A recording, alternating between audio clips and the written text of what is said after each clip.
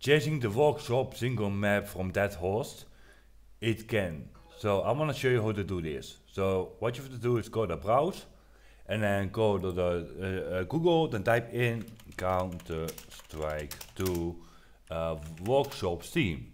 There you go. Now what you have to do is click on the first link, and then here we go. So what you have to do is go to the search bar. I want to type in MG underscore and then press enter.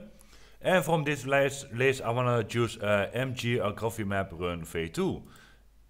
Now what you have to do is move your mouse on the address link like this, and make sure you need to copy the map ID, the number, just only the number. So what you have to do is right click the number and click on OK. Now then go back in your hosting, then go to the settings tab, scroll down and make sure change the map from the Steam workshop, this is a single map, and then paste the number ID from the map like this. Now what you have to do, then you need to save and reboot, and let's go test.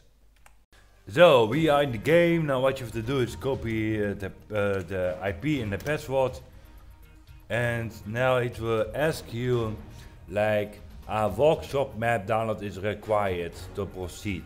You have not downloaded this map before. What you like to download and run this map, then you have to click on allow. So you click on the allow, it will be download the map for you, just like that. Now we're going to join the map right now by our coffee map, and then choose the team, and we are in the map by the server.